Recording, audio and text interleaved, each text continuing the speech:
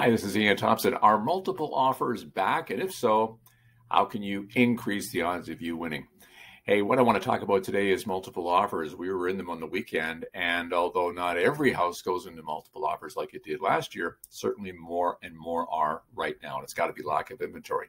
But to today's video, how do you make yours more enticing? Number one is the deposit. I mean, of course, number one is the price. I get that, but you can only go so far. What else can you do? How about the deposit? Increase the deposit as much as you can. It shows strength. If they have to pick between 2 or 3 or 4, the seller's deciding, do what you can to increase that deposit to go with the offer. And number two is a letter from the buyer. Now, some people think, that's kind of hokey. It doesn't really work. I'm telling you, it does work.